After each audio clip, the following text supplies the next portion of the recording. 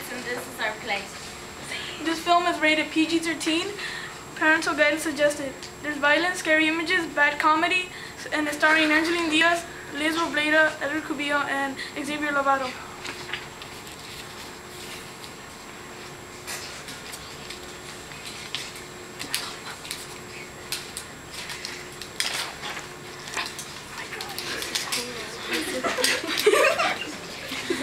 No, Angelina!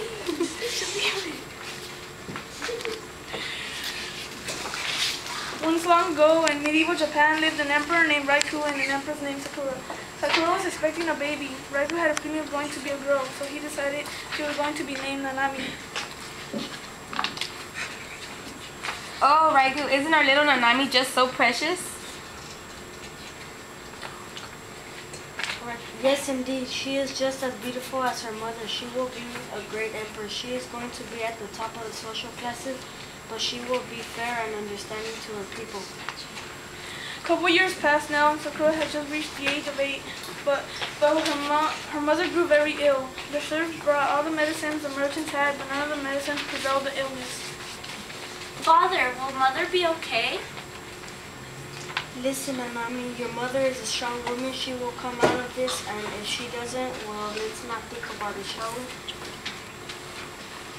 Sakura, come here, my darling. Yes, Mother. I want you to have this. This is a lucky necklace. It has been in our family for generations. It has been passed down to my mother, to me, and now you. Whoa, Mom. Thank you. Nanami, it's getting late. You should go to bed. Okay, Mom. I'll see you in the morning. Good night. I love you. Except Nanami never got to see her mom in the morning, well, at least not breathing.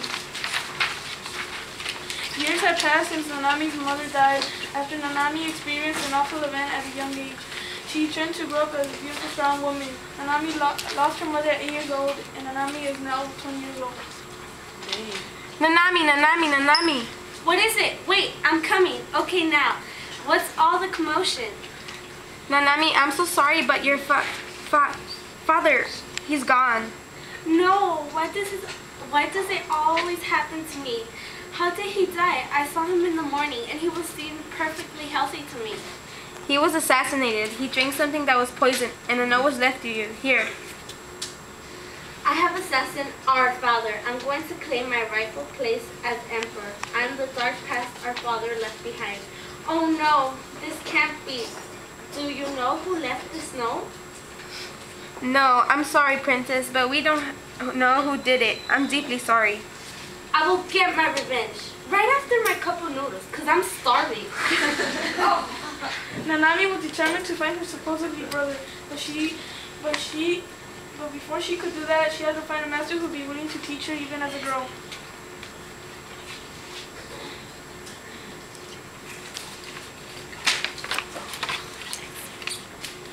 I'm sorry, Empress. I can't teach you the ways of the samurai even for you.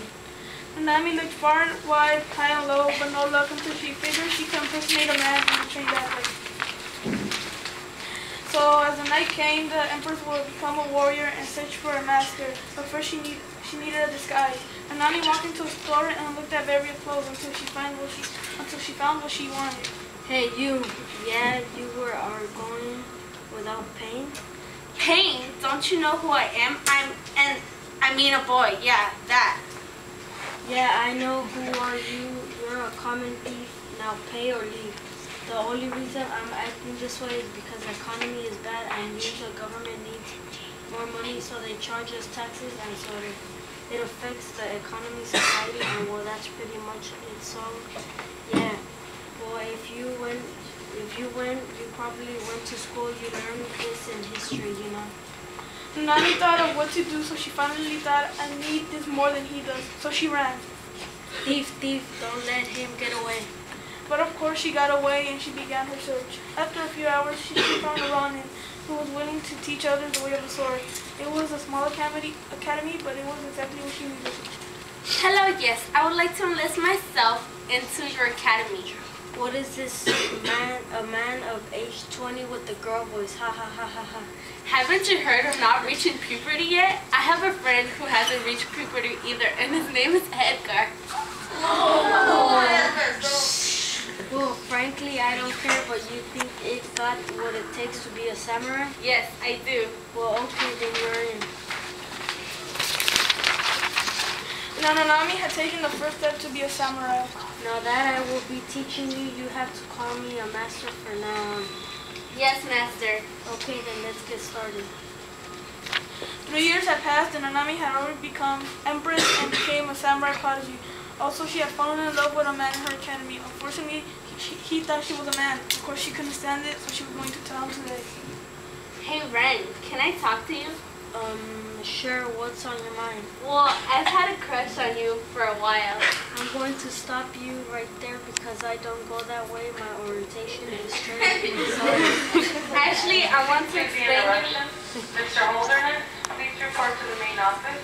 Mr. Holderness, please report to the main office. Actually, I want to explain to you that I'm a girl. Oh, thanks goodness. It's just that I began to have a feeling for you too, and I didn't know if I was beginning to go that way. Funny enough.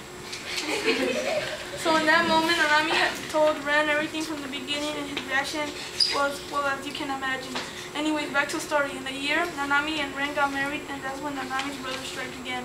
And this time, he had kidnapped Ren, and Nanami's brother left another note this time saying where Nanami had to go to find Ren and fight her brother. Ren, where are you? So actually came, well, sorry. I didn't plan a 5-star party for you welcoming, but to get you pumped, how about you face my pet, Fluffy? A dragon just whipped out of the darkness and began throwing amazing fireballs. So soon as she did quick dodges from every attack, she went in for a quick slice to the leg, then stabbed the wing and did a quick blow to the dragon's heart. I guess your plans failed now. Hand over my husband. Come on, sis, don't you like to play? The man jumped out of the shadows and went for a quick attack to Nanami, and she dodged it swiftly. Then as she went in for another attack. This went on for a while until the man just got tired of playing cat and mouse, and then he just killed Ren.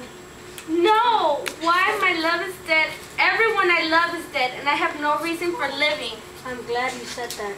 The man went in for the final blow, but she was able to dodge it by an inch, and she disarmed him and tied him up and threw him to the ground. Why are you letting me live? I killed everyone you love, so do it. If I killed you, there wouldn't be a difference between you and me. But there is a difference. I am Empress Warrior, and you're a criminal.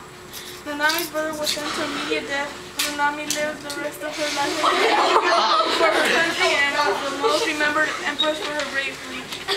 The end!